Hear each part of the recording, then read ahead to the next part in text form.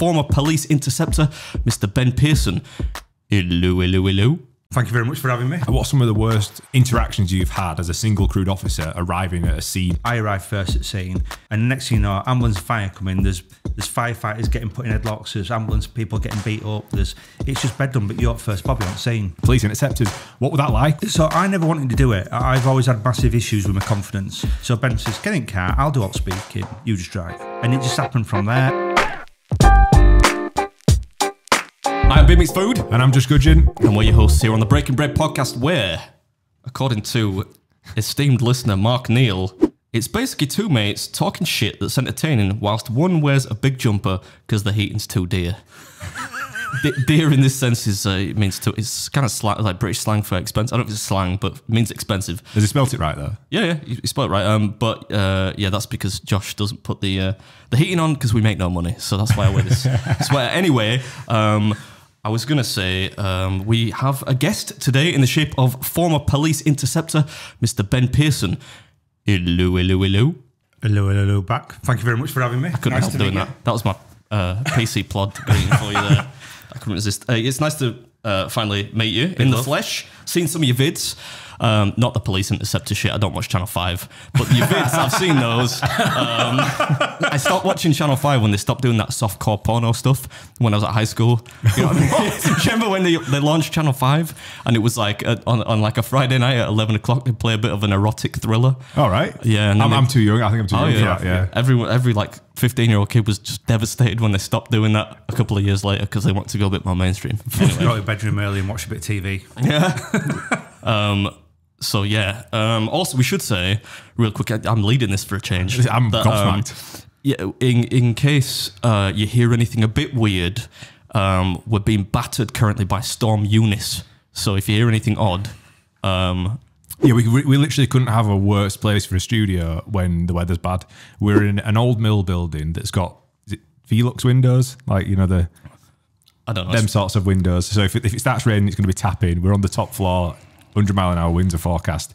It could go to shit. So, yeah, it could. The only thing that I always think that the people at the Met Office must have a sense of humour because the more severe the storm, the more they tend to name it after like meek old ladies. This is called Storm Eunice. Eunice is like the kind of person you'd imagine buying a set of commemorative coins on QVC. It's like Mrs. Miggins, isn't it? It's your Mrs. mate. Miggins, she's always there. One place for a time. when Ben describes anything on the channel that's like related to a stereotypical old lady, she's called Mrs. Miggins, and she's always in the wrong place at the wrong time. So Storm Eunice is definitely the wrong place at the wrong time today. It must be a slow news day though, because I was watching it this morning and they're like, this is the worst storm I mean, we probably shouldn't comment on it because it might get really bad, but at the minute it don't look that bad. But yeah, we've got two red weather warnings, one on the East Coast, one on the West Coast, and they were sending people, you know, weather people to each side and reporting from it. And I'm like, ain't the bigger fish to fry at the moment? Because there's weather's the biggest deal in England. The news is pretty hot at the moment. Yeah. Like, I feel like I'm putting out there the lizards have sent Storm Eunice to detract from what's going on with Prince Andrew, what's going on in Russia. That's the main thing, isn't it? Yeah, touch as many sensitive topics as you want, Josh. Yeah. Well, it's going to get worse. We've got former police interceptor in here. So well, before we get into that though, I'm sorry to just keep you sidelined for a second, but should we do the perfunctory stuff of me asking you how you, even though nobody cares, how have you been this week? Because I saw that you got your blue belt. So terrified were you by my threats of suplexing you through a table at some point this year. You've been studying the art of BJJ. That's two J's, not BJ. BJJ, and you got your blue belt this week. I got my. Is that a good one? Yeah, it's the sort of first rung of the ladder. They say that's the one that takes the longest to get, to go from white to blue belt. In Brazilian Jiu-Jitsu. Yeah, I train out of AVT MMA in Leeds under Danny Mitchell and Jay Furness. And I stepped back. I started doing it actually. I started to look back, and it was late 2018 that I first stepped in the gym because I was filming a seminar with Frank Mir. So I don't know if you know him. He's a former UFC heavyweight world champion. He beat Brock Lesnar. He's like one of the goats of the UFC. Isn't Brock Lesnar a wrestler? Yeah, but he fought in the UFC. You know? Oh, right. So he's he does the fake stuff and the real stuff. Absolutely, At the risk of offending WWF fans, WWE, whatever the fuck it's called these days. Have you heard of Frank Mir? No. No, you're not UFC. I know, I probably have, but I can't remember. I know Baz Rutten. He's old school. Yeah, it's, similar time. But yeah, I started back then, and sort of 4 years later, I finally got a blue belt. But admittedly, life and COVID got in the way for a couple of years. I didn't actually step foot on the mats for probably 18 months. How many were after blue? Then goes to purple, brown, and then black. So we've talked about this before. They need to just ditch the brown thing. Nobody wants a brown belt, do they? Come on. One of the worst colours on planet Earth. That means you're close to the black belt. But they should make it something else, like blood red or something. Mate, it's exciting. I put a post on my Instagram and I genuinely like it. I've said it before on the podcast, but those that are ever contemplating starting any sort of martial arts, it's a really good one to get into. A very useful one for self-defense, builds confidence. I want to do it actually. I'm just scared of getting brutally hurt. Anyway, do you have anything to talk about before we jump into something? Because I thought I was gonna. That takes us quite quickly into. Something I saw this week that I was going to ask Ben about. Fire away. That jumper's ridiculous though, man. Like, for those that are listening, can we not just acknowledge what the fuck are you wearing? I actually wore this today specifically because I knew I'd get some hammer for it. It's like a running joke now that I wear a sweater on the some hideous fluffy sweater on the. I like this. It's a Santa Cruz.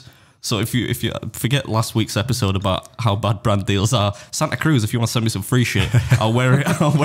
It's funny. He's walked in there and he's bought a kid's jumper and he's like, look how long this is, and he pulled it down and like we're above his knees, like a dress. It's really this unusually long. It's regular size. It's long just line. You're tiny. No, kids wear long line stuff these days.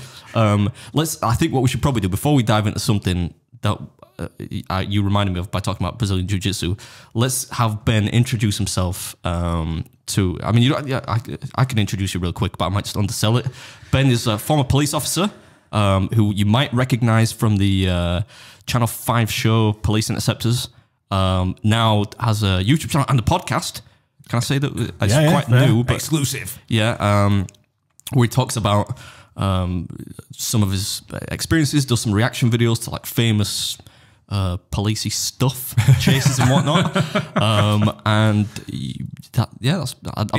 sure it's not all he is. You've actually got a job on YouTube with that description there. Like, how the fuck are you an entertainer? And you've got a podcast. I did my best. Ben, introduce yourself, man. What do you do? Good morning. I'm Ben Pearson, former Channel 5 Police Interceptor, 19 years in West Yorkshire Police and part of the Rus Policing Group, where we're concentrating on pursuits, dealing with burglars, murderers, high-profile jobs, and denying criminals use at road. I've wrote 2 books.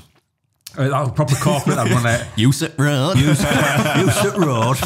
Proper Yorkshire, lad. I like Proper Yorkshire. No, I like it. Wrote 2 books, both went to #1 bestseller on Amazon, and I'm now pushing for being technically a mental health advocate for post-traumatic stress disorder, and then YouTuber and now podcaster due to this legend sat outside of us, which is the Josh of the Gudgeon. The Josh of the Gudgeon. Josh of the Gudgeons. That's 2 #1 bestsellers we've had on the show now. Yeah. Put that in the bio so when we actually approach some more guests, they might be like, fuck me, they've had 2 bestsellers on. I imagine your book is probably better than Mike's though, which was empty. Yeah, we had a guy on called Mike Winnett. He's got a YouTube channel, and long story short, he to prove that. To disprove some of the business people that write books and they get #1 bestsellers in some like random category. Yeah. He wrote a book, just put blank page on every single page for 160 pages, issued it to Amazon. They released it. He then put it to like the lowest price, like 69 pence, got his mates to buy it, and it went to #1 in like the business category with a blank book. So we're like, it's a lot of shit, isn't it? If you can hack the system like that. Yeah. But yours was legitimate. You sold it at the full price. Yeah. If you Google, actually, I Googled you, Ben, before I got here today. I feel honoured. No, sorry. Well, I need to do a bit of research. He wasn't doing it this week. But the book comes up like on the the little when you search something on Google and it'll be like this comes up, but then there's like a row of shit you can buy, and the book's on there. Amazing, and it's available in an audio version. Is the first one, and we had to get the second one recorded. Yeah, we need to do that because I'm getting pushed all the time for that. So yeah. But yeah, it's been a fantastic journey since retiring, because I thought once I retire, I'd be stacking shelves at local supermarket. Not that there's nothing wrong with that, but they always, when you retire from police, they always write you off into a lower performing job or a lower career aspiration area, if that makes sense. So they'll think you're going to come back as a PCSO or you're going to come back as a crossing guard and that sort of thing. And all I want to do was basically entertain people and get my message out there. Nice. And it seems to be working. Yeah, man. Well, very much so. You had some questions you wanted to ask, didn't you? Yeah. It reminded me of the question that the one question I prepared when we were talking about Brazilian Jiu-Jitsu, because a few days ago I saw this video. I've got some of my notes here. Yeah.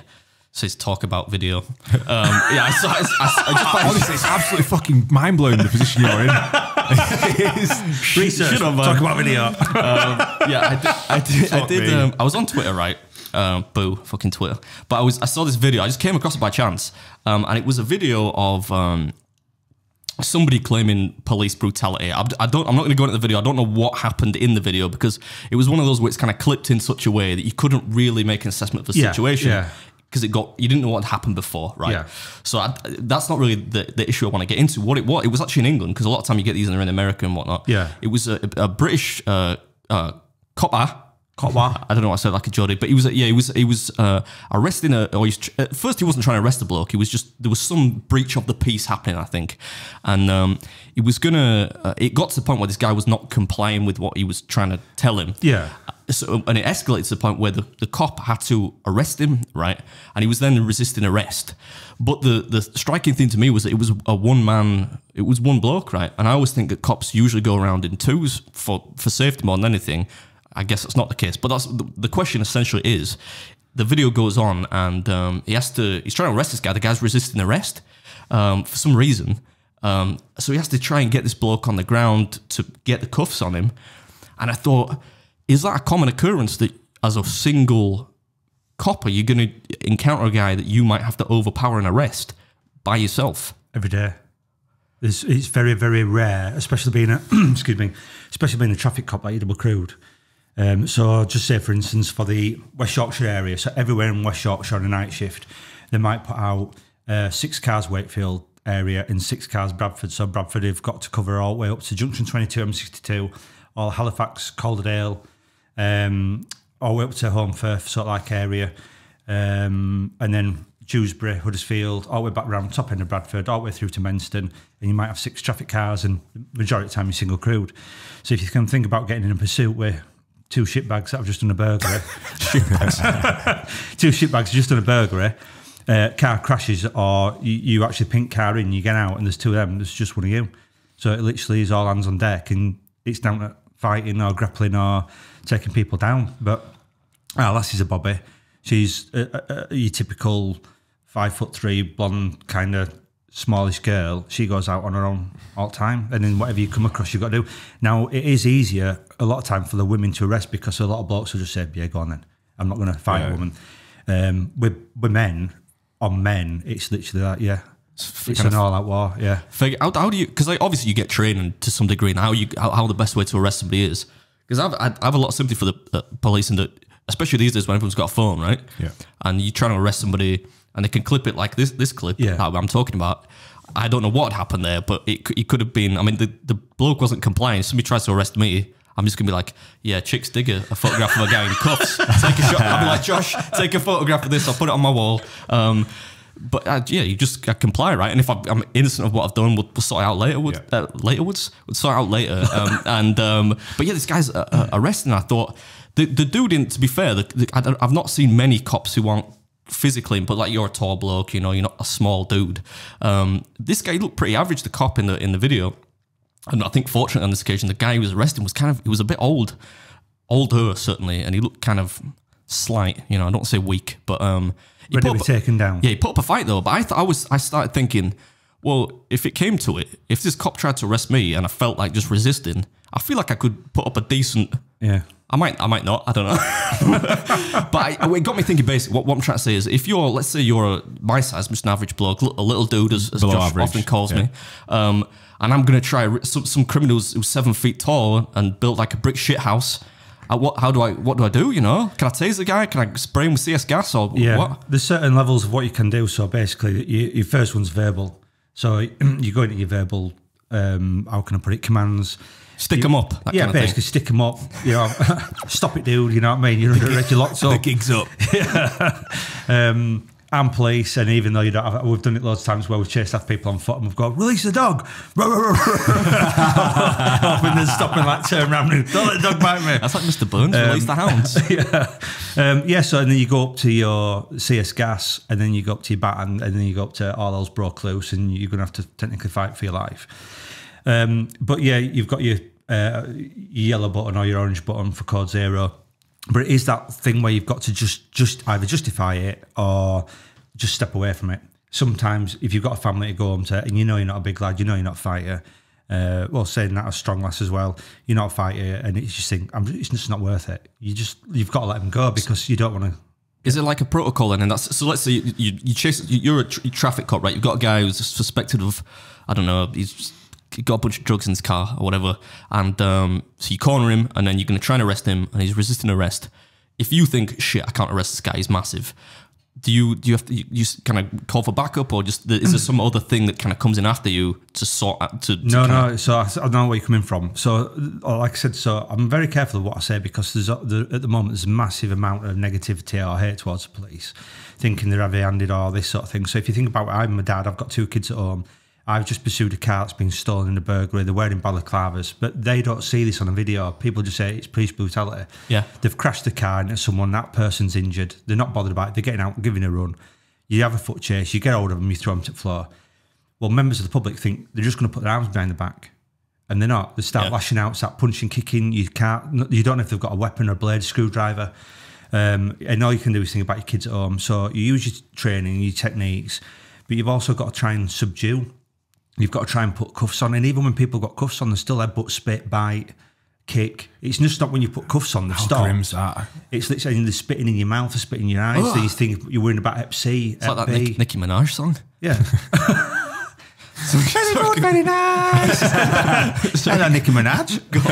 Is it Nicki Minaj? What's that? WAP. Is that Nicki Minaj? Yeah. Is it? And No, it's not. Cardi B. Cardi B.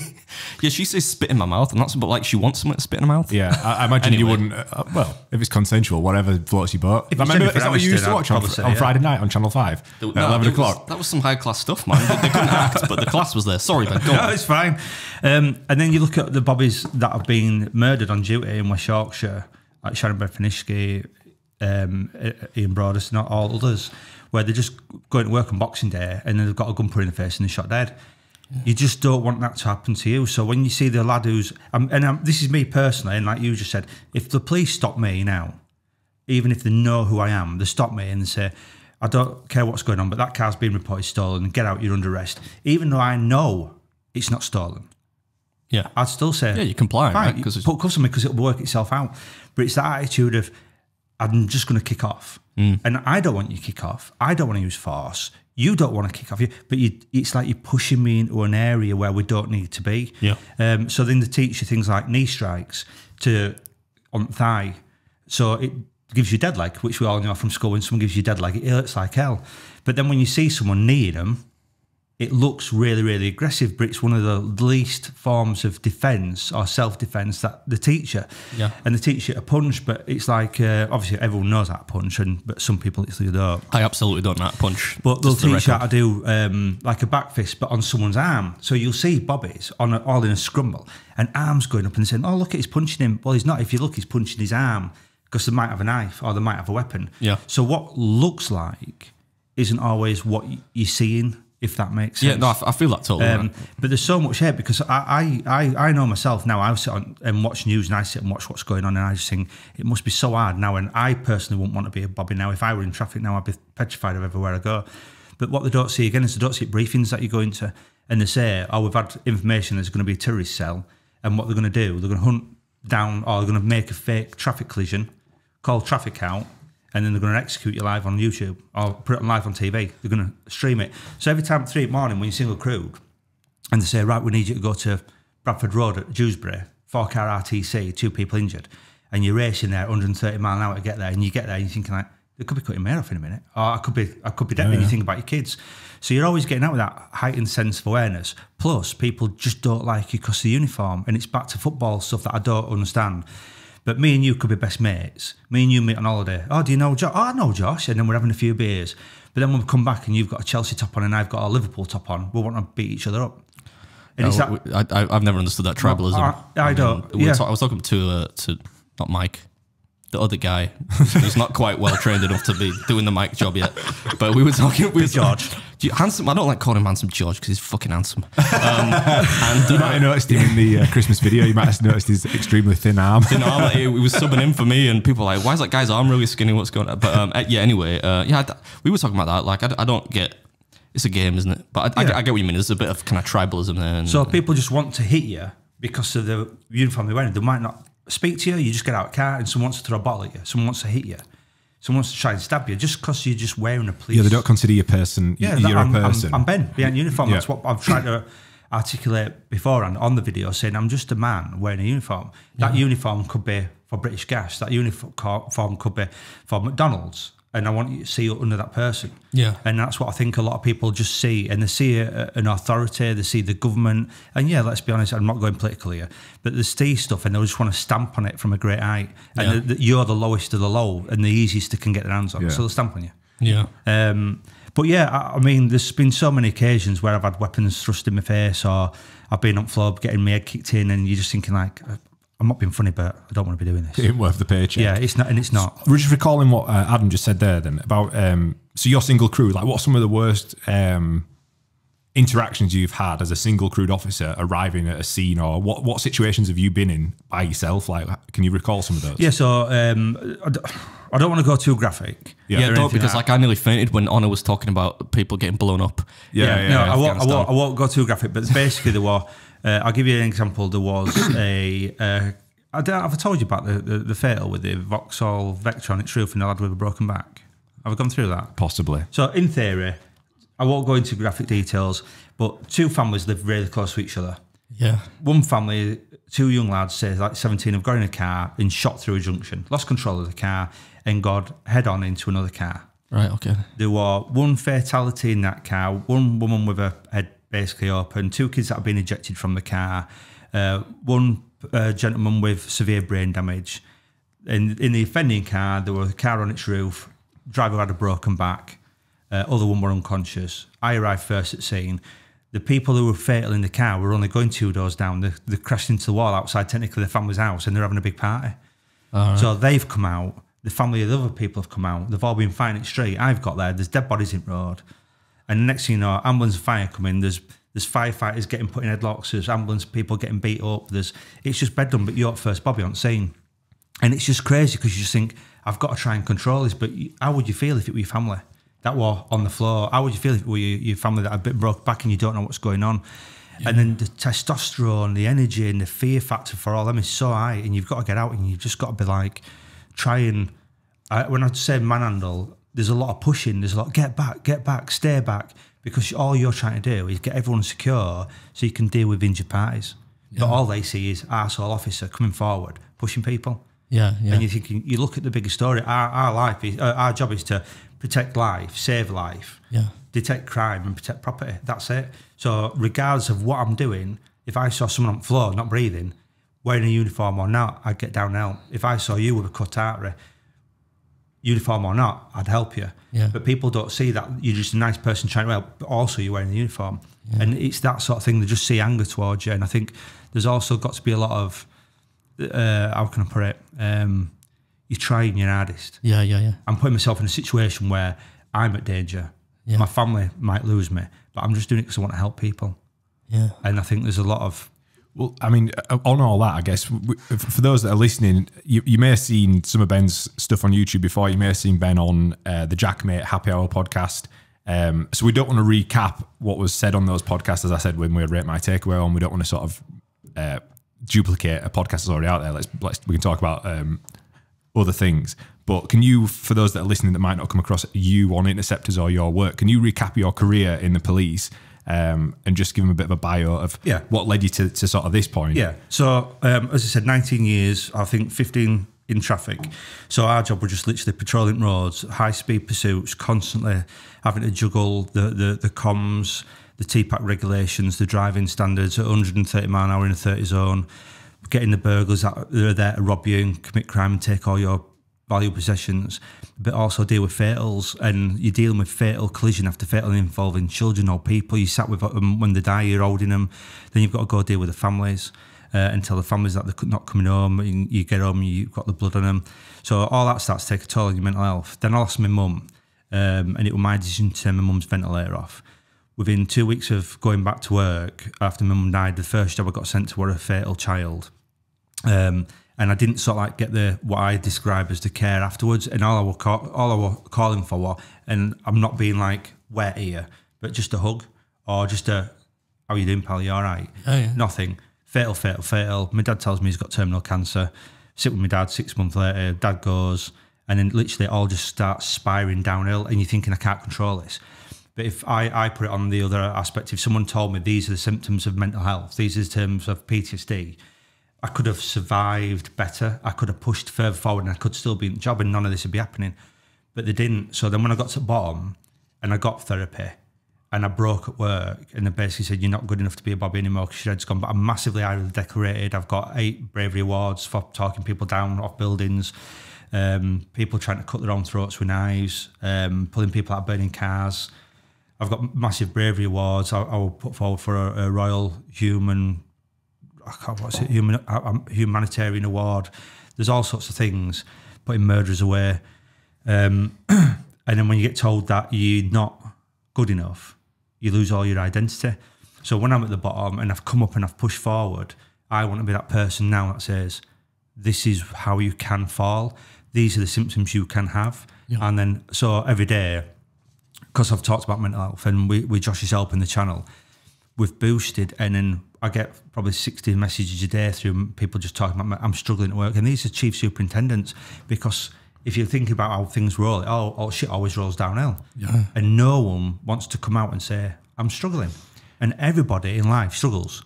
Like you might worry about your missus, you might worry about your money, you might worry about your life, you might worry about any illnesses, and it all goes into this backpack. And I just always see this backpack as being full, and then if it's full, how to just deal with it. And I just want people not to hurt themselves. I want mums and dads to still have the son.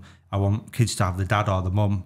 And I think it's that we're in a world now where things are mentioned massively for pride, the massive rainbow laces, LGBT? Q+.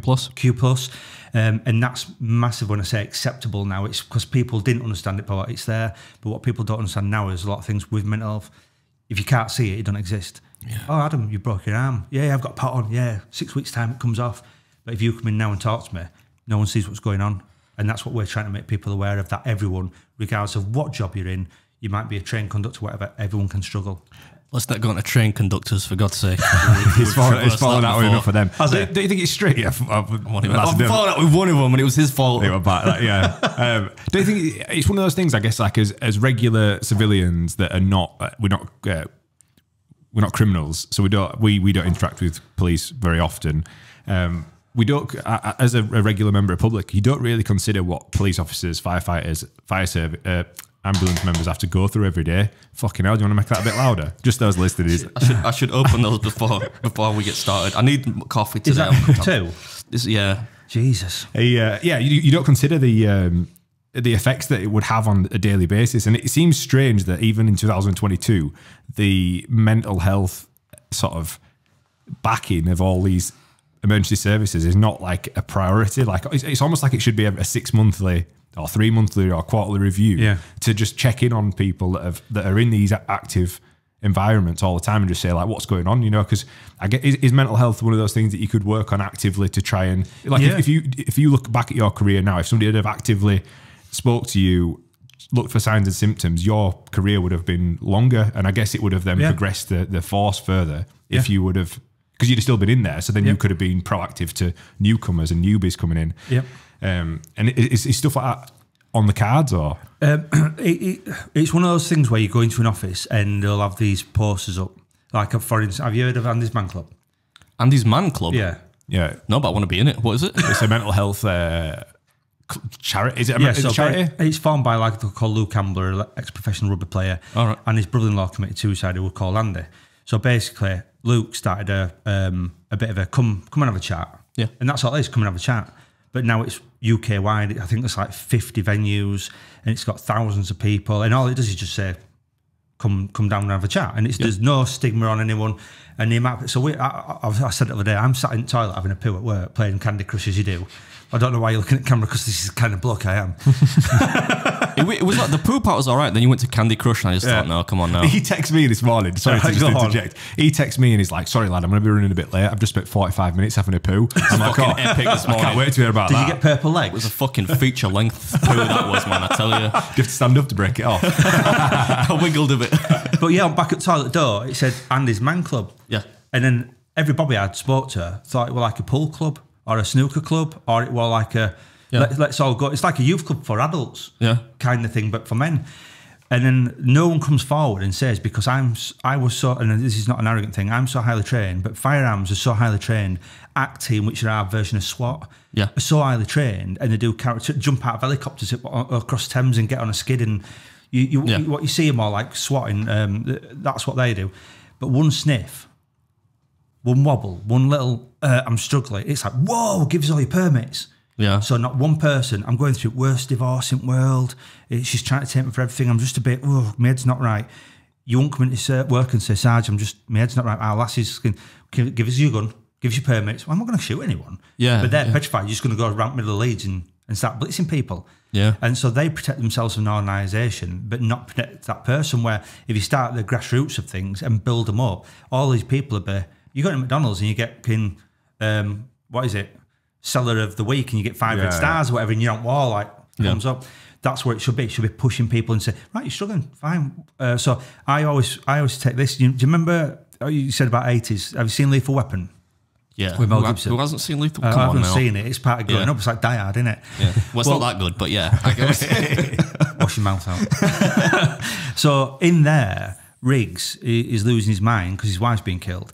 So in the police station in 1984, when it was filmed, they've got that blonde-haired woman who's saying, "Please, Riggs, come talk to me." So they've got a therapist and a counsellor in a police station in 1984. Yeah. I know it's only a film. We're in 2022 and we still don't have one. Yeah. So we just need somewhere to go to chat, because you're dealing with so much shit. I've been there when they've got a dead body back in an ambulance and doors are open, and they're just like brushing blood, like off the floor, and it's coming out the back. And you're thinking, then you've got to go home and cuddle and kiss your kids. And you're just thinking, like, can't I just sit down with someone and have a cup of tea and a chat without fear of losing things?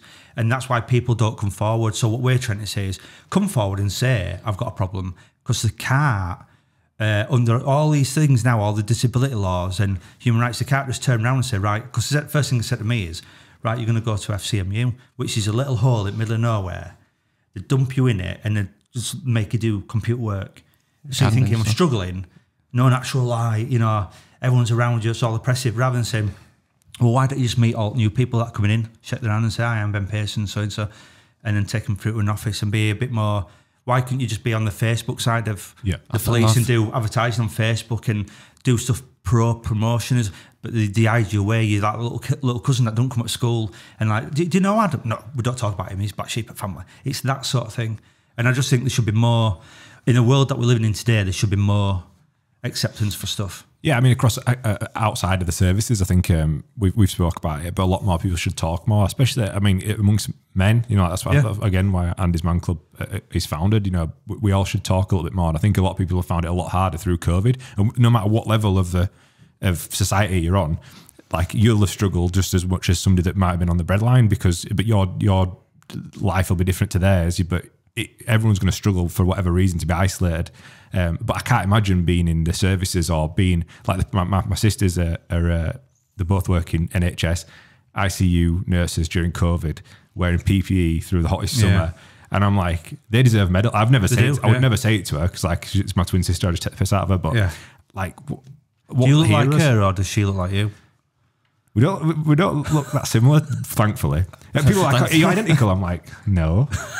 One of us would be like suffering. Julius. Yeah. That's what I'm thinking. But yeah, like to think that people in those situations are struggling and not getting support it's awful, isn't it? It's mad now as well, because I think, I mean, I'm not, it's good, it's obviously it's a great thing, it's certainly more on the social agenda now, which is a fantastic thing. But I saw something the other day about all Premier League football clubs have like a counselling fully employed. There was a big deal about the first club to do it, and now I think they all employ, a counsellor on the staff, so they can.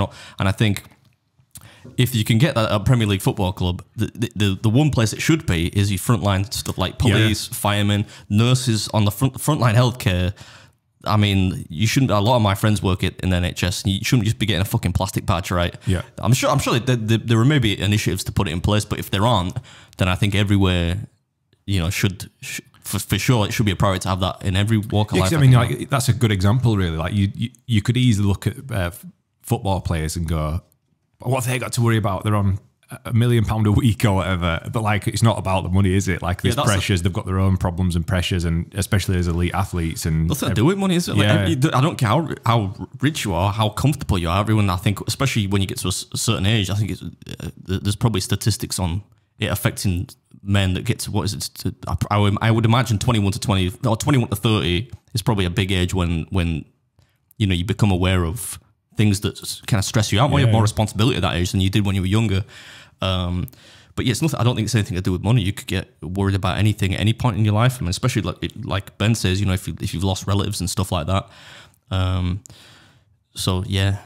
Well, I mean, what I wanted to touch on as well, we will come full circle to this. We'll talk about the podcast in a little bit. So some more light-hearted stuff, yeah. Well, you told me it wasn't going to be harrowing today. It's not. This is light-hearted. No, the mental health stuff, yeah. But when you get into fatal RTAs, I hadn't talked about that yet. You should have braced me for that. Yeah, I mean, if you want some of the stuff that Ben just spoke about there, if you go on Ben's channel, just type in Ben Pearson on YouTube. Some of the most viewed videos are the ones where you've spoke about the worst days of your life. Yeah. Which it's an amazing response, really, that you've opened yourself up to the public and put it out there, and the response has been overwhelming, hasn't it? So like the YouTube channel has been incredible, which we will talk about, but I want to talk about Police Interceptors. What was that like? What were it like to be, because you're still the poster boy, like if you're flicking through channels now and it's like Police Interceptors is coming on, it's you and you stood there, and baby Ben in it. Yeah, you're so identifiable with the white streak in your hair, which people think you've died and it's not. So I thought I was dyed at first. I like this look. It's a unique look. But then Josh told me that it's not like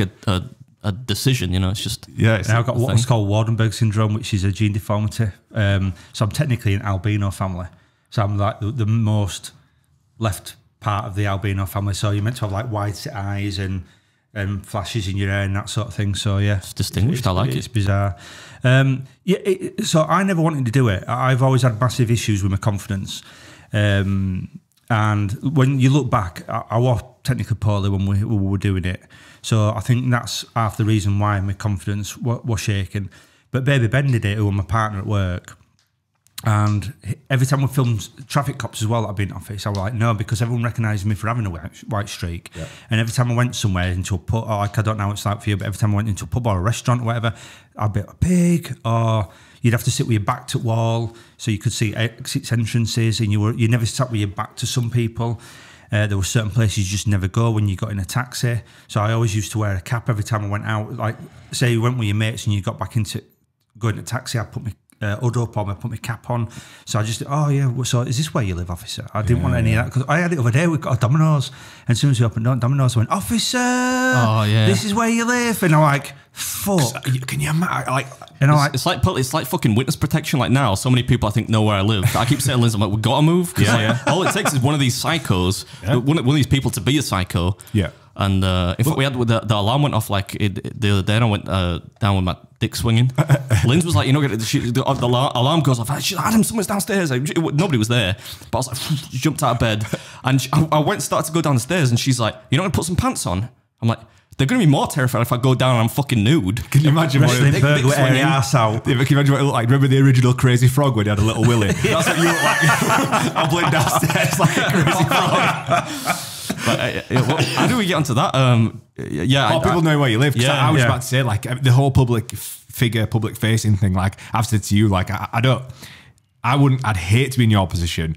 I'd hate to be in your position because you're recognised everywhere. But then for somebody to spot where you live, and yours is all right because you just eat videos on YouTube. You eat on YouTube. But being a police officer and having potential criminals knowing where you live is like, that's what. But when you come out, police rules and guidelines change. Because you don't worry about your job, you just worry about protecting your family. Yeah. Where when you're in the job, you worry about your job and being disciplined.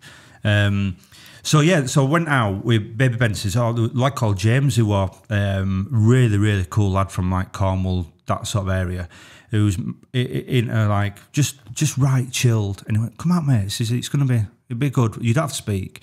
So Ben says, "Get in car. I'll do all speaking. You just drive." So I did that. And then the first time it's like this. You've got cameras around you in car. You've got your little battery pack with mic on. Passenger's got a camera on his shoulder, and then James in back says, "Every time you hear a blip blip, it basically you've seen something spin round. I'll just go. So cameras are rolling live in car." And it took me about 5 minutes to get used to that. And then they were just breaking ice. And it just happened from there. And then I went out and he says, "You're quite funny on camera." But what I was doing, I was masking who I was. And then, but people seem to like my sense of humour and like me being quirky. And it just ballooned. It was the highest viewed programme on Channel 5. Higher than Neighbours? Oh, good Lord. It was popular. Jason, is it Daphne or whatever? Jason and Kylie, that's it. Kylie. I didn't watch it back then. I watched it for a brief moment in time. You liar. I don't watch it now. You liar. They're going to cancel it, apparently. Yeah. Anyway, sorry, go on. So I viewed on Channel 5, and it's shown literally worldwide. So it's on Bravo, Paramount, Forces, TV, it's on Channel 5 Catch Up, it's on iPlayer or whatever, all these things. And it's shown on every single channel. You can go around the world. My family who live in Spain, they watch it in Spain so it's everywhere. And you didn't realise. So then as soon as it started getting aired, everything that we're getting from before, from the shits, it were positive. So you go out and rather than people shout pig, people coming up and just shaking your hand. And these were major criminals. You were sat in car, like doing speed checks, and all of a sudden RS4 would pull behind you, and a massive nominal. A nominal's basically a big shit boy. You know, get out at car and someone you dealt with for major organised crime, drug running millions of pounds or whatever. They get out of car and say, "Oh, Ben, all right, I just wanted to shake your hand." Where before, they'd have probably dragged you to the floor and kick your hand because they see you then as a person, they don't see the uniform. They see you then as the person. And it just went on, and all we're getting were people, "Can I have your autograph? Can I have your photo? Can you come here and do a bit of a meet and greet? Can you do?" And it was just sending me like to this place where I've never known because I'm a copper. Yeah, I just do my job, but people seem to like it. We had a supercar meet in Shipley for Leeds Supercars, and we got told 3,000 people turned up, but 2,000 turned up to meet me and Steve Suggett. And they were my friends in this row of people that were 10 deep, having a queue. But then my mates, I'm having a beer with you later on in pub. But they were queuing just to have a photo with me. "You've got loads of photos with me. Just go on Facebook and have a look." And "Oh no, but I want to meet you." And you are me, you did.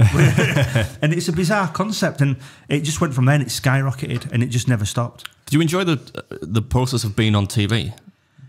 My kids watch it and they're like, "Oh look, Daddy's on TV." But do you like the act of being like filmed for a TV show? Do you like it? I fucking hate it. That's why I'm asking you. Right, all right. I don't mind because the only thing I don't mind is because it's out of my comfort zone and I like being pushed into new. I think you can become stagnant in life. Yes, something's new.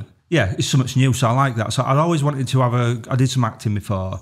I did some stuff on Emmerdale and DCI Banks. Fuck out of town. You were on Emmerdale. Yeah, we're on Emmerdale.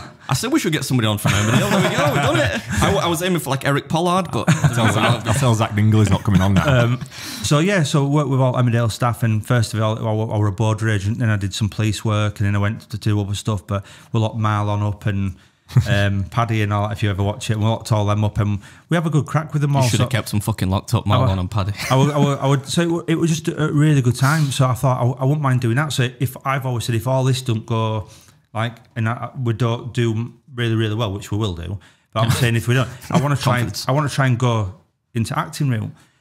I don't mind having a camera thrust in my face. The only thing that I'm aware of is everyone's trying to pick fault. Yeah. The bosses will sit there and review it. Yeah. And the bosses are like, right, if anyone says, "Oh, out of line, swearing, racial, homophobic, so-and-so," which you can't say anywhere, but if anyone gets the law wrong, if anyone gets the procedures wrong, if everyone talks in a derogatory term to a prisoner, you're thinking, fucking hell, I've just had a pursuit with this lad and he's kicking me in the face. And I'm saying, you're under get a microscope. The fuck down. Yeah. And you're saying, "Why have you swore?" You would expect, you would expect in a high attention-riddled scenario, you would probably swear. Yeah. And then public. So public are then on here. And then it's like, "Have you seen this? You've done that." Oh, and what they do is like they think this is a massive conspiracy. So Channel 5 will sit with bosses and they'll filter out all beatings, all Rodney King beatings that we do. You know, pulling people over and slapping them about and hanging them off edge of cliffs. That'll all get cut out and we'll only show the light-hearted stuff. And I'm like, it don't work like that. If it's on the tape and we've fucked up. It's been signed and it's going to be used. Yeah, but if it's on the tape as well, I'm disciplined straight away because don't forget we've got body cameras on which are recording. In cars got is all our CCTV. And then as soon as we get involved in a pursuit, it logs on into the police control room. Yeah. So you're sat there saying, police pursuit's authorised, you're wearing the tactical authorisation code of practice, blah, blah. And then their screen flashes up. So you can't be like 130 miles an hour and not screen 155. Yeah. It's safe to continue, bodies flying over the car.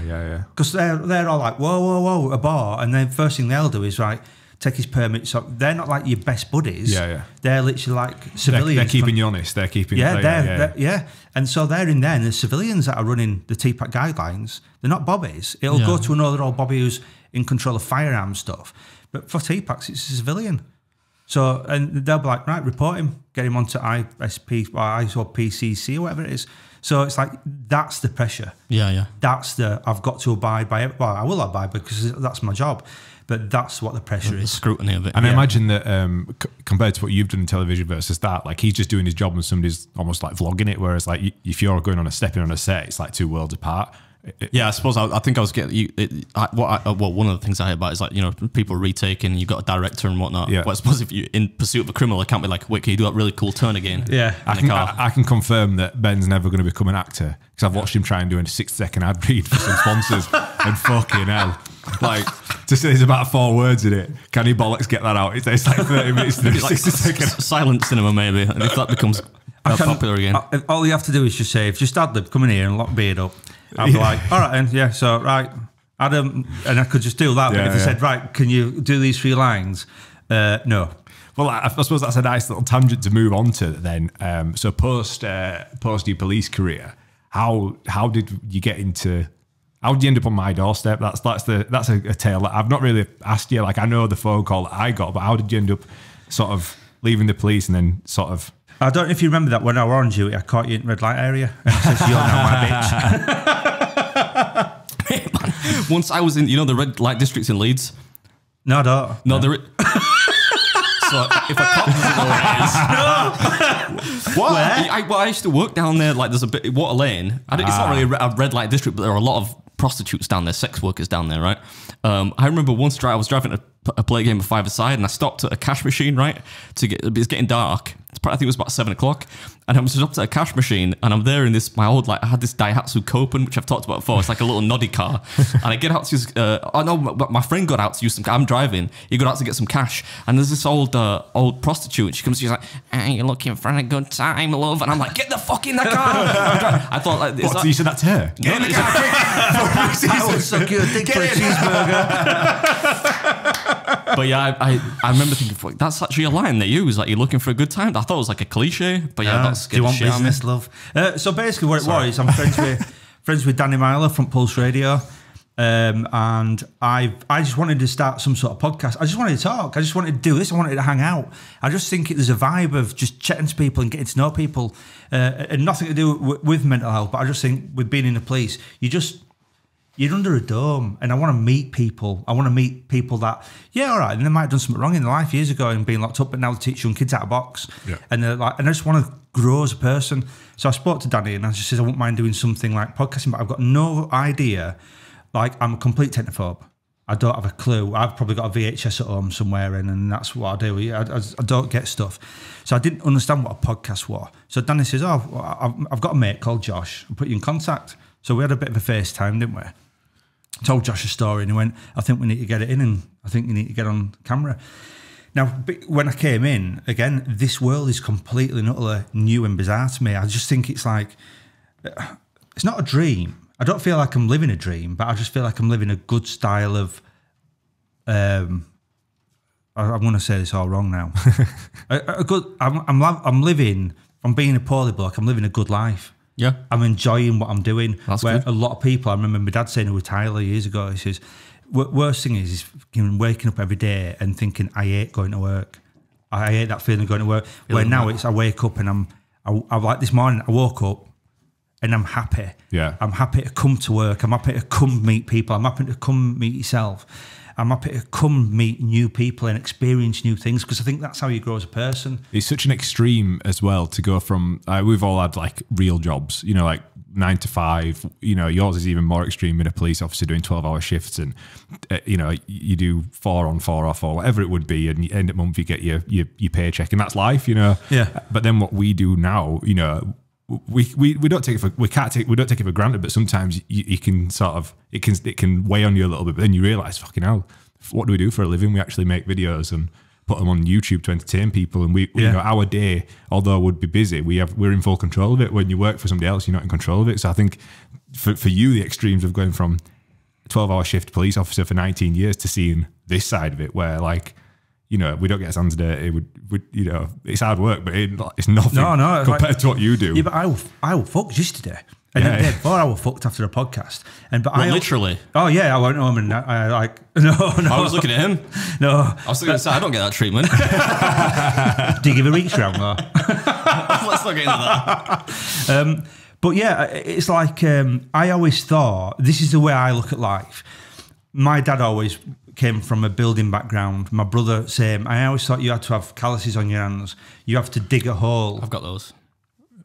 From what? I'm playing the drums and guitar and lifting weights, that's all. All right. But I always thought that's how you earn your money. Yeah. I never understood there were a life out there that people like could be a solicitor, a estate agent, and I saw there was a job, but where people could be paid for the brain rather than doing a physical job. Yeah. And now I think it's weird that people can get paid from being an entertainer than doing a physical job. And it's just bizarre, but I love it. I love the thought of talking. I love the thought of meeting. I love the thought of traveling. This is why I think I'm growing as a person more and more every day, and I'm becoming more accepted to life out there. Because like you said, when you deal with things, like you said, that we won't talk about, but you sometimes think the world's 95% crap and 5% good. Where I'm all the way around now. The world's 95% good and 5% crap. And like I said, you look at news and the baffling just putting stuff on news, I think just trying to entertain you.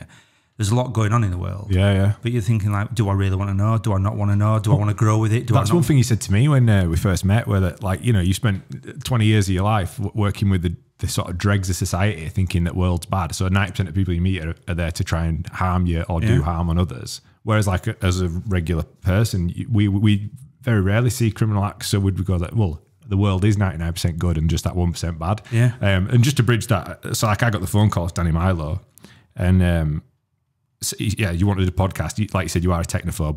When sometimes when we're messaging back and forth on WhatsApp or on FaceTime, and it's almost like FaceTiming my 85-year-old granddad. But he told me some of his stories, and I was like, this isn't a podcast. You know, like you described what you wanted to do, and it wasn't a podcast. You wanted to get your stories out there, and I was like, all I could compare it to was Lad Bible, 18 Minutes with Joe Rogan's clips. I was like, that's what it needs to be. It needs to be you sort of bearing your soul. And initially the plan was, let's set you up a channel, like the full works, banner, picture, get you a few videos recorded, and it was just to get you off your feet. Really, that was the plan. And we released the first video and the second video, and within a week it were over 1,000 subscribers, more than 4,000 watch hours, monetized.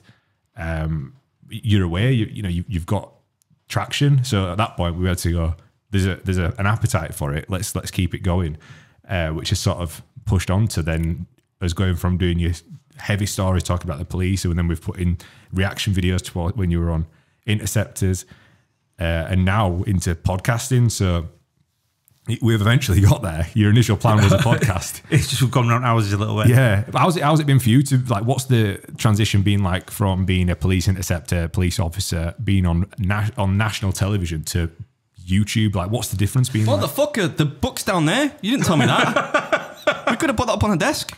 What, the books? Ben's book? Yeah, they're both down there. You didn't tell me that. All right.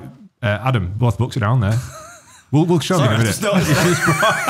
Just looking down. I'm like, wait a second. Did you sleep last night? You've come in like, your energy's been weird today, you know. Like, honestly, it's been proper. Like, you came in buzzing. You're normally a little bit lethargic, and then like you've been full of it. I ate a lot yesterday. The electrolytes will be a bit off. Sorry, go on. Honestly, man. Sorry, go on, Ben. I remember when you told me before, TV's technically dead or on its way out in theory, because everyone's going onto a online thing. You can go online now and you can look, because I've never looked at YouTube as much as what I look at now. Yeah. Like you've taught me, I always thought YouTube was like, if you wanted to fix your sink, you'd put on, why is my tap dripping? It was that sort of format. That's why YouTube was invented. And then I started watching stuff like Woman Who Falls Over, breaks a leg, you know, for a bit of light-hearted stuff. That sounds really light-hearted, yeah. Physical bodily damage. Yeah, but no, but Fail army. Yeah, that sort of thing. Yeah. And then I just started thinking, like, there's a world out there. So everything that I've missed or wanted to know, I've just put in and it was there. And this is like only 2 years ago or a year ago. And I'm like 45, 46. And I think I've missed out on so much time. And I'm trying to absorb all that in. Do you get recognised more now than you did at Interceptors? Yeah, massively. Says a lot about YouTube. A lot about the power of YouTube, yeah. I think everything's going that way. And the only people that do are the mainstream family TV watchers that I watch Corrie and Emmerdale, who are Love Island crap or whatever it is. Or, do you know what I mean? That sort of thing. Or daytime Holly and Summit TV, Holly and Third TV. Yeah. But the rest of the people, it's like a generation gap. So I don't know what it's like with you, Adam. But the people, like you said, you're having kids, literally kids speak to you. And you're thinking, like, are you watching my videos? You shouldn't be like, oh yeah, I've watched this. And you're thinking, like, you're 10-year-old. Yeah. You shouldn't really be watching that. But no, this is what we do now. And then you released a video yesterday and someone's put on it. Is it weird that I'm watching this about fire brigade and I'm actually sat in a fire engine or something like that? And it's like, you recognise more because there's those two gaps now. Rather than be the people that only watch TV, there's both sides. So you're going for all ages rather than you're going for one set of demographic. And I think that's what I think's bizarre because, like I said, it can be anyone, like either rich or poor. It can be anyone from any culture, any background. It can be any person, any age, and they recognise you. That's the weird thing about your channel, man. It's so big that like you couldn't nail the demographic for his channel because any walk of life watches Adam eat, which is it's so strange. It could be a lawyer, it could be a football player, it could be whoever. Everyone. It's like you're talking about Joe Gelhardt there. Because the guy I thought it was a reference to because there was a guy called he plays for Leeds United. Oh yeah, he sent me he DM'd me. He sent me a message. I think it was a picture of him just watching my videos. DM him back and be like, I did. I said I said something I thought was humorous back to him, but then I said, oh, you do want to come to the podcast? He fucking pie-faced me. That's probably because he's in the first team now. I think that's probably what it is. Yeah. But Joe, if you're watching. We'd love to have you here or just send one of the youth players if you're too busy. B-team. Yeah, I don't know. What do you think it is, like I said with you, Adam, then, as in, with me, they like to hear bad stories, but they like to hear fun stuff and the adventure, because a lot of people wanted to, I want to be a cop or I want to drive that traffic car. And a lot of people think when they see the traffic police, that's why there's so many programmes on about the police. I think it's like you can drive fast in normal roads, you can do this, you can do that. Because I look at some stuff you doing, the food you eat, and I think I'd love to smash, like banoffee pies, I'd smash all day long. But having 10 pound up and I'd be like, oh God. I mean, I go for a good steak, and after a steak, he's thinking, I'm ruined, I need to go on my bed. Do you think it's because of the amount, or do you think it's because of the quality of the food? Do you think it's not, mate? It's about me. I don't know why people watch my video. I think I certainly don't think it's. I think just food anchors it and whatnot, but it's more that people just find it entertaining. Something about my personality, I think people find. That's why people come back. I think anyway. Yeah. It's nothing to do with the food. Anyway, were you gonna move on to something? No. I would let you carry on. Can I just ask a couple of things? Yeah. That I got. Some more random outbursts. Yeah, well, that's not really a structured podcast, I realised, but I was going to... One thing I want to know is there like a strength/fitness requirement for entering the police? I realise we're kind of going back to the policey stuff now, but is there? Yes. What's it? Because I remember one of my mates wanted to join the... I don't know why. If he's watching, Wiggs, if you're watching... That's his nickname, by the way, not his real name. Wiggs. Is he wear a wig? No, his second name is Wignall. I think it's like a Viking name or something. But anyway, he had this pipe dream that he wanted to join the fire brigade. He's like 8 stone wet through. But God bless him. He looked at all the requirements. I think I remember it being really underwhelming. Like you didn't have to do a free weights, because obviously you're a fireman, but a bit different to police. But one thing you'd have to probably do is pick up somebody of average body weight, drag them out of the house, right? Yeah. But the requirement, I don't know if it's the same now. Somebody tell me in the comments if it's different. But it was something like you had to leg press on a machine, like 60 kilos for 10 reps. And I'm thinking, my sister could probably do that. You know, that's not really practical for what it is. Is there anything like that for the cops? Yeah. So when I joined, it was I think it was 9.5 on bleep test, which were quite hard at the time. That is hard, man. It was 30 plus. You had to do over 30 press ups in a minute. over 60 sit-ups in a minute, something like that. It was something bizarre. What the fuck are you sit-ups? What's that Well, exactly. It was a stride test, like jumping over a gap. How far you had to get over a certain meterage. There were grip strength tests. There were body fat tests. There were all sorts of stuff to do, and now you just got to turn up.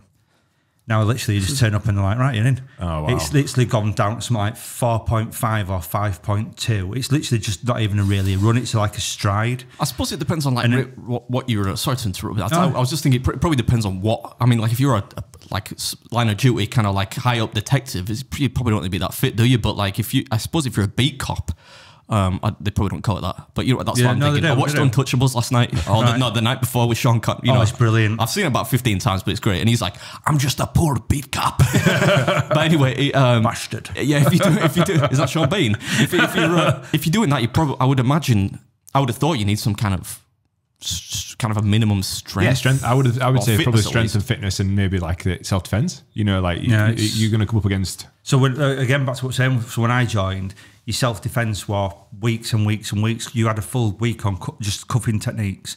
They were all different stacks. They're all different cupping techniques. Yeah. So like cuffing. Yeah, cuffing. Not cupping. You're not back up red light district yet. Now, do you know what I mean?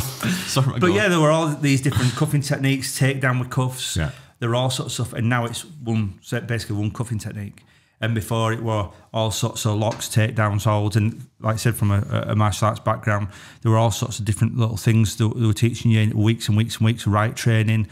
And now it's gone to nothing. It's literally nothing. That seems bizarre because like you'd think the force would have a duty of care of the officer to put them in harm's way, to at least arm them with the basics to potentially look after themselves. I'm thinking on the other end of the scale.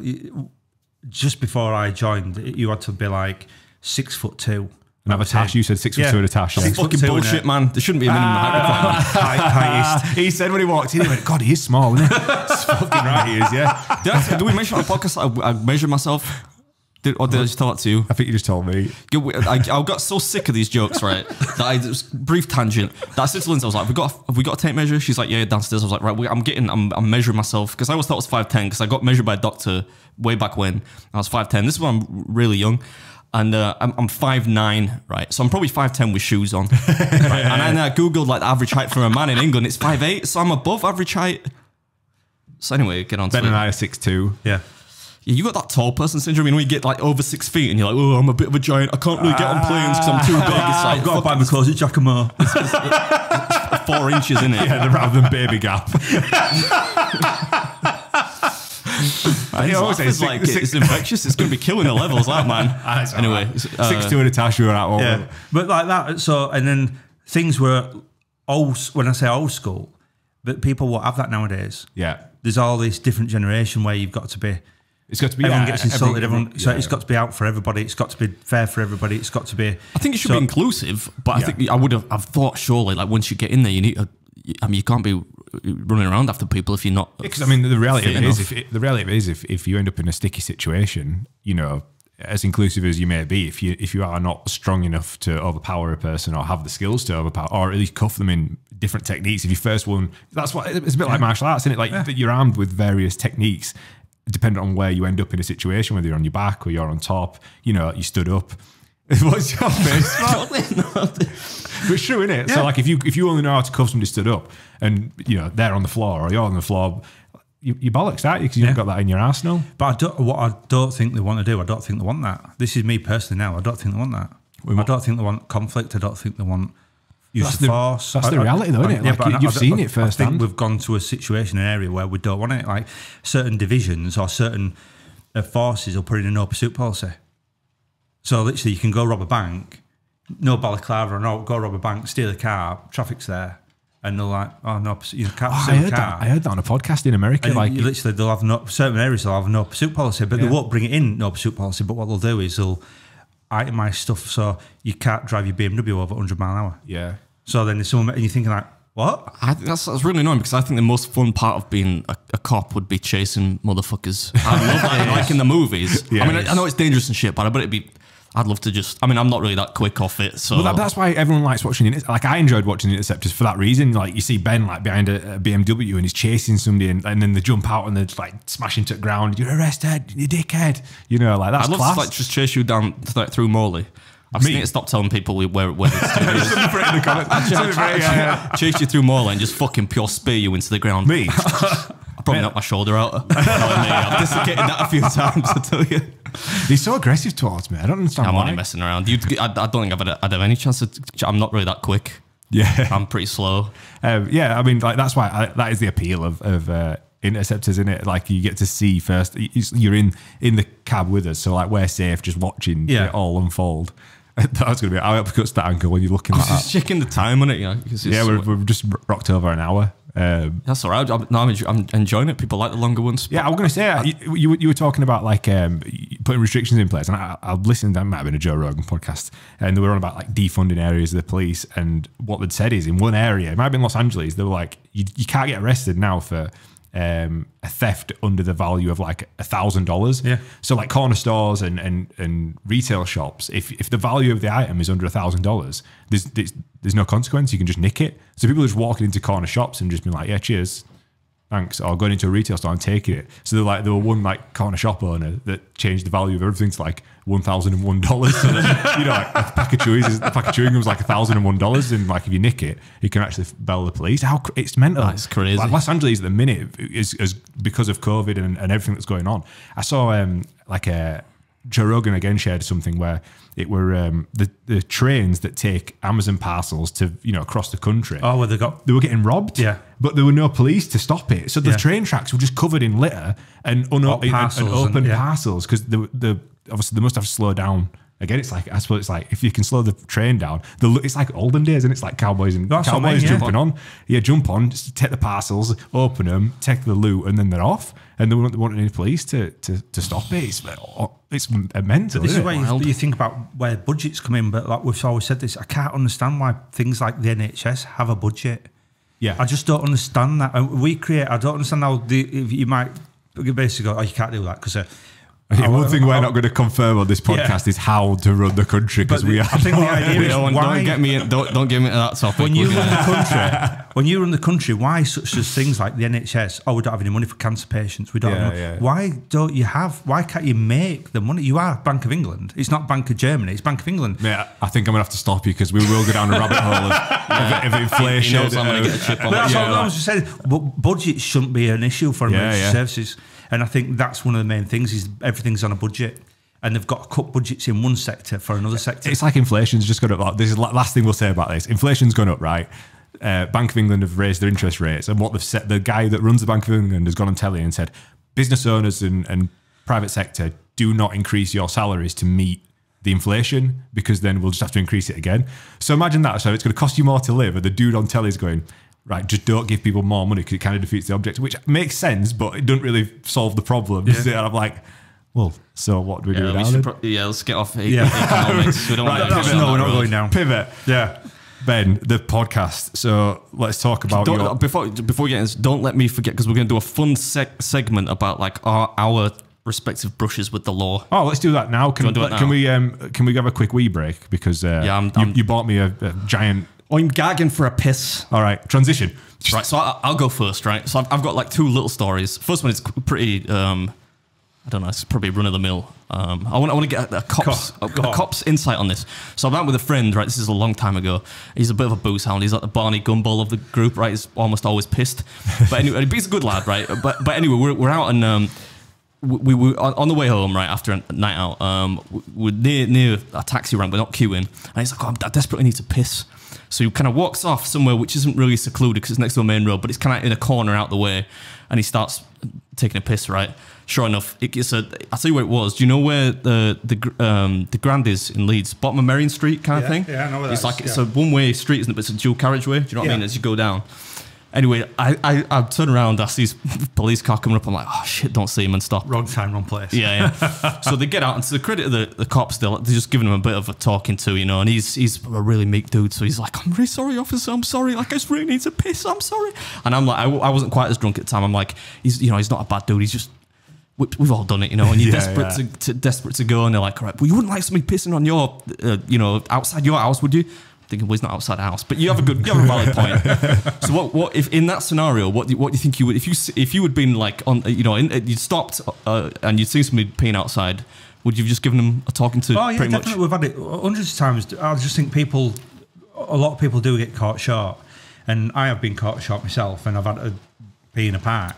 But I haven't done it where people can see. An urban area is kind of urban area is different. But I just haven't done it where people can see, because there is enough places to go down like either a back alley or just away from front of the road. He didn't really. It was just in a corner next to a massive queue of people. So yeah, But yeah, I've had it where I do know one person. I won't ever say, but I've been where they've peed outside someone's house, and literally it's like a. You know, in London sometimes they have houses where you'd probably go downstairs to the front. Of the house. It's like sub-built, or however you want to call it.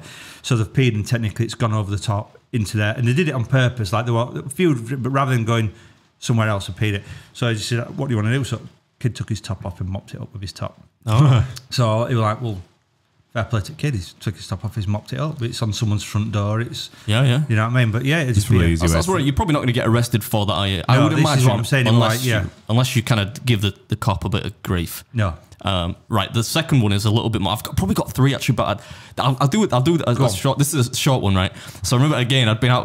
This sounds like I'm hanging around with vagabonds. It's not. I'm not really. But I remember we were out one night after you've been down at the Cockpit, which sadly is now closed. Yeah. In We're Leeds. all right in that. I like that. Yeah. I keep thinking I think they closed it because it was structurally unsound. But if that's a lie, somebody tell me if it's for sale. I'd like maybe like post YouTube. I could reopen it. I'd fucking love to do bring that. It to life. I don't have enough money right now, but maybe one day. But anyway. We've been there. Do you remember there's a queue? You could never get a taxi outside there, right? You had to go to the train station where there's that big long queue, or there used to be. It's still there, yeah. Yeah, and I remember we'd be on Friday, Saturday night, be heaving. You'd be waiting 20 minutes for a taxi. And we're in this queue, and I'm there with a friend of mine. Would never, he's a funny bloke, but pretty reserved, you know, not an introvert, but he wouldn't say much to anyone.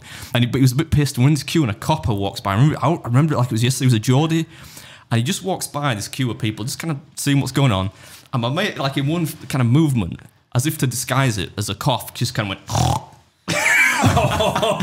And I just looked at him, and you're like when you look at a mate in class, like you're trying not to laugh. But I'm just like, what the fuck have you done that for? So obviously the cop turns around, but he didn't see. And to the credit of kind of almost, well, not to the credit, but everyone in the group probably knew who it was, but didn't sell him out. So he's looking around. He's like, I'll read. Who's done that then? And he's looking down the queue. And where we're from? Jamaica. that was me going for Johnny. I'll read. Who's done that then? I'll read, pet. I don't know. But yeah, so he didn't find out, and he got away scot-free. But like, if that had happened to you, like in a queue of people, you didn't know who it was, would you? I'd ignore it, because I just think you're going to look a bigger dick. But I also, back to if I did know who it was, I'd always have a saying, so you know what I mean? Because I just think, what's the point? Yeah, because like I said, this. Let's be honest, all the insults you can come out when you're coming out with pig. So I'll give you another idea. I were on a motorcycle duty. Yeah. And so we're on a police bike, and I was behind the bus, and there were kids on top of the bus. They're only like 13. And like, fuck off. It's like I've seen an analogy, you know, where it's like, it's under the thing. But they're like, fuck off. And then one went, like, and put his nose against the window, right, pull the lights on, woo, woo, woo, put bus over. And it was one of these proper allocated school buses. Yeah. And I'm like, you bastard. So I said to the driver, stop there, driver, open door, straight up to top deck. So I says, everyone from these seats here, I says, you're all off bus. And they're like, what? And one of them were a Bobby's son. Ooh. And then he wanted to know why his son were up late from work, so he had to say, I got kicked off bus. And what do you get kicked off bus for? And he says, this is what I did. And his dad went fucking ballistic with him. So all the kids up from a certain row, I says, right, off the bus, you walk in. So it was like, oh, it's not my fault. But you're there. Could you imagine being like a 13-year-old and you're like, you're trying to be cool up back seat, like, yeah, fuck off, pig, like this. And then copper comes on, you'd be like, oh my God, I am going to get absolutely smashed here. Yeah. I've got a better story for you. My third and final story. This is actually quite a good one. It's really hammering it down now. Yeah, if you can hear the tippy tappy, yeah, Eunice has made an appearance. It's not even tippy tappy, is it? It's like waves of water hitting it. But yeah, this is a good one, right? So I remember I was young, right? I was probably early 20s, just before I met Lynn, so maybe early 20s, say 23 or something.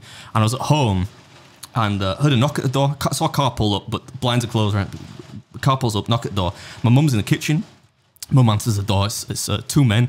She opens the door. She's like, I think I was sat in my pants actually at the time because I sit in the house just in my boxers, just in my briefs and t-shirt.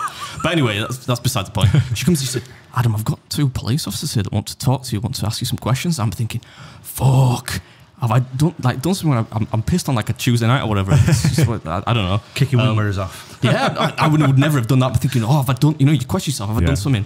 And they came in, and at this time I was driving a Mini Cooper. You know, like the new version, not like a booted old one. And it had Pac-Man decals on the roof. I remember seeing it and thinking, oh, this is not a cool car really, but I think that was me. You know, it's white, it's bright yellow. It's got the Pac-Man game board on the top with this is relevant, I promise. It's got like Pac-Man and the ghost chasing around the thing. Anyway, they said we're investigating details of a woman had reported basically been somebody had tried to get her into a car, and it had been a spate of similar things that had happened in East Leigh. Sorry, not red light area. Where no, it wasn't. East Leigh's where my mum used to live and stuff. And somebody tried to get her into this car, right?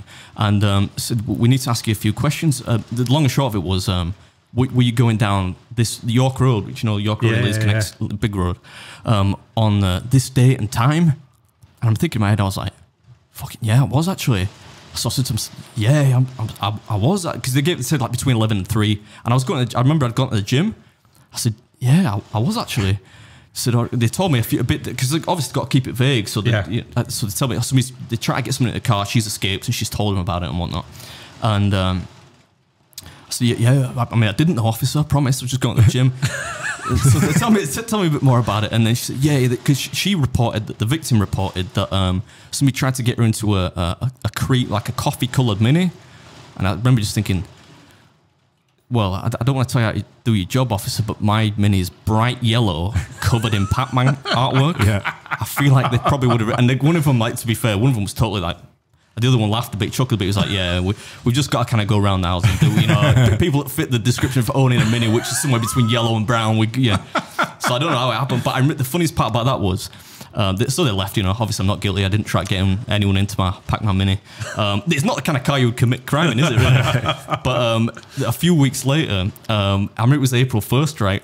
And I text my mum. I said, Mum, I'm in, do you know Killenbeck, right? Yeah. I said, I'm in Killenbeck police station. They've rearrested me over that thing. They said that they think I might have done it. I need you to come down, bring me some bail money. So I'm just making up all these cliches. And my mum calls me. She's like, I'm in Tesco. Can you not tell them to check the CCTV? I can't come yet. Just give me 20 minutes. And I'm just listening to go mental down the phone. I said, Mum, what day is it? She's like, what do you mean, what day is it? I said, what's the date today? She went, when I get my hands on it. You poor mother. You poor mother. Yeah, that's my best police story, yeah.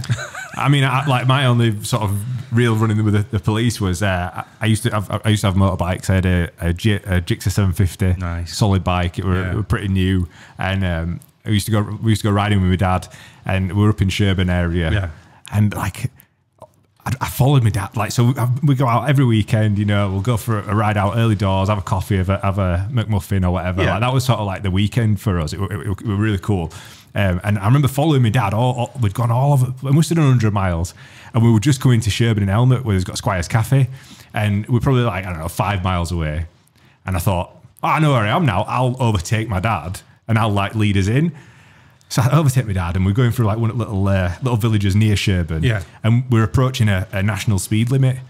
And I'm like, all right, you know, let's say it's a 30 or a 40. Whoa. Yeah, so I thought I'll wind it back, you know what I mean? So I thought dropped a gear, wound it back, and I can see the little signs, you know, that says national speed limit. I'm like, woo, woo, woo, like that. And then this copper just appeared in the middle of the road like that. So I'm like nearly stopping the thing. So I'm like, you know, over handlebars. I'm like, fucking hell, where the fuck did he come from? And I was fuming. And his car was like parked on somebody's drive behind a bush. Fuck knows where he was, like SAS up a tree or something with his gun. You know, with his like. So he's like, pull over. So I pulled over. My dad pulls over behind us. And he's like, get in the car. And I'm like, oh, fuck. And I'm looking and I'm going, wonder what's. He's like, do you know what the speed limit was? And I'm like, no, I'm like, But like at this point, we're sat in a police car, like back seat of a police car. He's giving me nothing. He's like fucking dead eyeing me. Like the national speed limit sign's there. I'm in back at police car. I'm looking out window and I'm like, it's going to be 60 in it. Like it's 60 mile an hour. Do you know how fast you were going? I'm like 33. It's never 30, is it? No. It's always like 32. What's 10%? 33. It's like, it was something ridiculous. Like, I forget the numbers, but I either did 46 or 56 in a 30. So it's like, don't pass go, don't collect £200, straight to jail. You know, it's like, you get a ticket. And I'm like, fucking hell. And my dad's outside pissing himself. So my dad's, I'm still living at home at the time. My dad's pissing himself. And he's like taking photos of me in the back of the police car, sending them to my mum. So my mum's panicking anyway. Anytime we go out on bikes, mum's like, fucking hell, you know, just be careful, don't stupid, don't speed. And it's like taking pictures and sending them. It's like, your mum's going to kill you. Mouthing it through thing. Copper's there. He's like, 3 points, £100 fine. I'm like, can I not just do a speed awareness course? He's like, you're taking the piss out of you. He's like, of course you can't do a fucking speed awareness course. So yeah, sure as shit, I paid me £100. But the worst thing was, he's like filling the form out and he's like, nice bike that. And I'm like, if it fucking is, isn't it? Yeah. He goes, I've got a ZZR 1400. And I was like, I'm sure. And I literally said to him, I'm sure you drive that at the speed limit, don't you? And he's like, there's a time and a place. And I went, that is literally the fastest motorbike. On the road. It was literally like, it's the fastest road bike that's been made. And I thought, you dickhead. You know? No excuse for speeding. I can't stand people that speed. Would you let me off? Like, I've seen you on telly I've seen you obviously buy the book on TV. But I've got a thing, and this is me all in all, and this is what I'm saying. I've got a thing for bikers because I'm a biker. Yeah. And I always I always believe in advice rather than prosecution for stuff, because I don't think there's any malice. I think there's a difference going 100 mile an hour in a 30 zone, but I don't think there's any malice. I think the bikes are just fast. Yeah. If that makes sense. Where a car is, I think, completely different. And I'm not saying things are acceptable, but I just think there's a difference between just a gentle clip on throttle and you can be going so quick it's untrue. Yeah. But there's no malice. There's no like, I want to come through here at, like Toller Lane at Bradford, I want to come here at 110 miles I just thought it was a bit shady of him, because I was like, you know, we're in Sherburn. Yeah. He's obviously out there to get tickets that morning. It's like Saturday morning. And you guys are some kind of weird bikers club here, I'm approaching a national speed limit. Imagine sitting there, like, if anywhere, like I'm going through, just bimbling through this village, you see national speed, like it's like... Yeah, so this is where I look at it now. If that were me now, this is where I used to patrol. You've created more of an impact, a positive impact, if you've pulled about 3 of them in and you've given them a bit of a dressing down, but you've told them about, I'm here and I'm watching. Yeah. So the next time you're on that road, you will never, ever go over the speed limit, because you'll be like, he's fucking right back of this bus here. Yeah. And then that's the more of the impact I always suppose he had the same impact by giving you £100 fine. Yeah, find these motherfuckers. But again, you just think the dick's though, don't you now? Yeah. Well, he was doing his job. Yeah. Like, I took it for what it was. I was definitely speeding. I shouldn't have done it. He was there doing his job, but I was like, you fucker. But that was fine. When he told me I had his ZZR 1400, I was like, nah, you're a prick. Like, you've got the fastest road bike that's available. But with speeding, unless they're doing something stupid, it's always been more education than prosecution, because people won't learn through prosecution. Yeah. It's like mobile phones. You prosecute someone from a mobile phone, then they'll be on the mobile phone, then they'll be on the mobile. And it's just, it don't get through to people where education does. And I always think it's always better to scare people. And when I say scare people, I don't mean like bully tactics. I know what you mean, yeah. But I think it's always better to give that, you know what I mean? That's what I noticed. You've been really lucky as sunshine. Yeah, when you're watching like Interceptors and... I think it's awful, you know, when you see like a drunk driver being pulled over and they're trying to sort of blag it and they're blowing into thing and they're sort of fucking about a bit. And I remember seeing you on it, you know, and you're like, what are you doing? Like, just blow into it. And then when somebody blows over and you're just like laying down the law, you can see the reality just like sinking. Yeah. Oh, fuck. Like, I've cocked up here. That's a criminal offence. And that's when people are, right, you're going at cells where people think, oh, it's only drink driving. Yeah, but when someone's stuck under your car or when you've put it through a wall or whatever, you're thinking like, shit, so now you've lost your job. You're never going to get insured in the car again. You still got to pay your hire purchase. It feels like, you know, when I've seen you dressing people or any copper dressing people down on like Interceptors, it's like, I'm not mad, I'm just disappointed. That's what it feels like at that point. It's like you get dad routine. Yeah, you're under arrest. You've fucked it here. I'm not angry. I'm just disappointed. That's what it feels like. Right. A final thing we want to talk about, which before we went for a piss break and talk about your red light district antics. Your podcast. What? Obviously, our podcast. Yeah, our podcast. Let's tell us a bit about that then, because it's a bit of an exclusive, I guess, for your channel now, isn't it? For the Ben Pearson YouTube channel. So the idea being is, I just want to speak to people in any sort of like sector that's got stories of I don't want to say passion. I want adversity, people that have gone through the mill. It can be anything. It doesn't have to be like we spoke to Martin Hibbert about the bombing. It doesn't have to be that. It can be anything, but it's where they've gone to the top, they've come back down, and they're going back to the top again, and they're pushing themselves forward. And I think there's so much inspiration out there. There's so many good stories that people need to listen to, because there is a lot of people that are down. Or there's a lot of people that think I can't make stuff, but you're in your own world, and the only person who can make it is yourself. The only person who's got to blame. I always want to do this in life. Well, if you didn't do it, you've only got yourself to blame. Push forward, go for your goals, always try and succeed. And if you fail when you've tried to succeed, well, at least you can stand there and say, I've had a go. And that's what I want to basically get people listening to and say, like, yeah, I can do that. I can push myself forward. And there's people that we're meeting, I just think are fantastic. They've got awesome stories. Yeah, it's been, I mean, I was reluctant. Like I was reluctant initially to get on. I wanted you to have a podcast, but then he asked me if I would sit in on the podcast with him and help conduct the interviews. And the interviews that we've already done with people like Martin Hibbert, who was part of the Manchester Arena. It was at the Manchester Arena when the bombs went off, and his story is just like unbelievable, isn't it? Like it's such a harrowing story.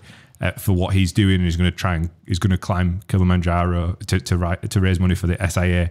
I think it's going to be a fascinating experience, and like I'm excited to sort of get it off the ground and meet the guests we've got lined up for that are just incredible. And the other people that are coming in, obviously not getting spoiler alerts, but they've all been through an awesome, I don't mean something tragic, but an awesome journey in their lives.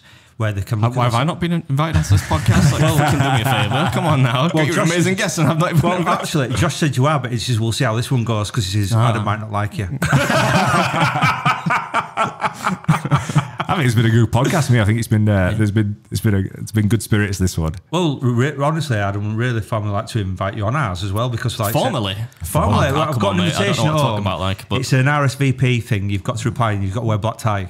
I don't think I've got any ties, let alone black ones. You look like that comedian, when we did the garlic bread song, and I've put a meme out before, but that comedian that on Countdown that wears a suit with what's he called? People said that to me before. I forget his name. Yeah, that's what you look like in a black tie. Probably, yeah. But yeah, so the podcast is called I've Got Your Back. Hopefully by the time this goes out, it will be available. We're going to put clips of it on your YouTube channel, and it should be available on Spotify and iTunes and whatnot. Yeah. What else so I guess we need to sort of bring it to a close, because we've done some time on this podcast. Have you got any final questions that you wanted to? No, I think it feels like another one of those that could go for a part 2, because I think I've probably come up with that. We should really put it out as well to to Twitter and whatnot, social media, to get people to ask questions they'd quite like to maybe ask an ex-cop, because that probably a lot of people would like to do that. Let's do that then. Let's get a part 2 in the diary, and we'll put it. We'll put the comments in. Put your comments. Put your questions in the comments of this video. Man, I couldn't get my words out last week. Somebody put in one of the comments, they said, Josh needs to get an extra shot in that coffee, because Joel needs an extra shot in his coffee. He looks ghost. Yeah. I very rarely even read the comments, because this isn't actually my channel really, but I read that one. I thought, ghost, I've not heard that in fucking ages. I feel ghost, man. My mum says that sometimes. He's ghost. But yeah, let's do a part 2. So if you've got any questions for Ben, drop it in the comments below, and we'll have you back, man. Yeah, mate, I'd love to come back. Have you back? It's a little plug for his new podcast. Yeah. Hey. I've always got your back, lad. Always got your back. Any final comments from you, mate? No, I just want to say thank you. It's been fantastic, and I've looked forward to meeting you for a while, Adam, and obviously Josh, and I just think you're the man that rocks the awesome beard. I think that's about all I am, but yeah, thank you. I appreciate that. Nobody looks forward to meeting me, not even my mum these days. Perpetual disappointment, but thank you. I appreciate the kind words. No, gentlemen. Where can people find you then, dude? They can find me on Twitter, BS_Pearson. On Instagram, Ben Pearson, retired 1965. You verified it on Twitter?